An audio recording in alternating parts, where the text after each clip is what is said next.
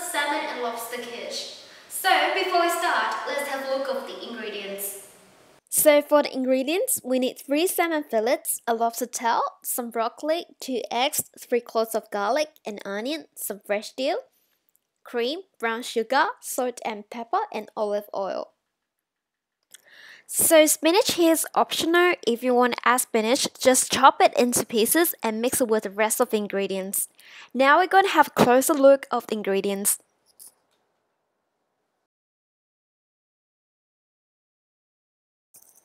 We have our beautiful fresh Atlantic salmon fillets here, deboned and skinned. Start by chopping it roughly before chopping it finely and moving it into our big mixing bowl. Next, take your lobster tail, place it flat on a chopping board and use a sharp cleaver, cut the tail in half. Careful to take out any sharp shards of the lobster shell.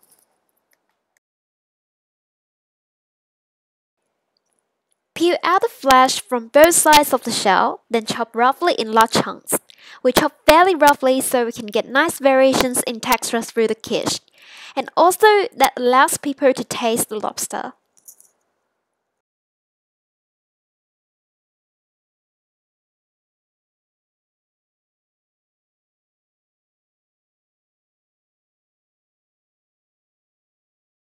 For our broccoli, let's hold the broccoli upside down. Use downward slices to remove the smaller branches from the main stem.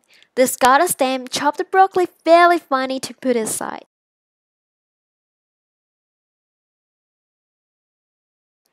Now, to a large mixing bowl with a finely chopped salmon and the broccoli, the chopped onion will give our quiche a nice crunch, fresh dill will lighten up the flavor of the fish, mix with chopped garlic, a cup of cream, drizzle of olive oil, our chopped lobster, 2 large eggs to bind the mixture, 2 tablespoons of butter, and a pinch of salt and pepper. Here, I'm going to use my hands to mix the ingredients until they're combined. Next, grease or line a 20 cm baking cake tin and pour your mixture. Make sure to shake the pan lightly to remove the air bubbles that might be trapped in the mixture. Preheat your oven to 180 degrees Celsius fan forced for 10 minutes. And once it's hot, place your baking tin in. Bake for around 20 to 25 minutes until the top is light golden brown. After 20 to 25 minutes, let's take it out of the oven and allow it to cool for a few minutes.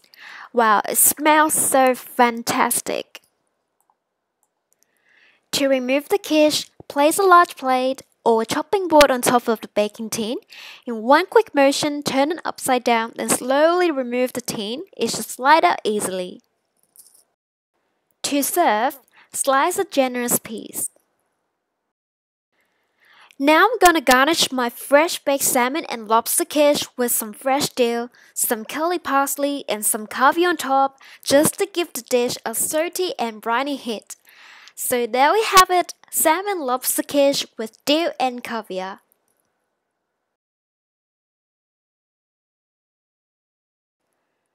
To finish it off, I'm gonna crack some pepper on top and make it look fancier. Hope you guys like the video. Enjoy!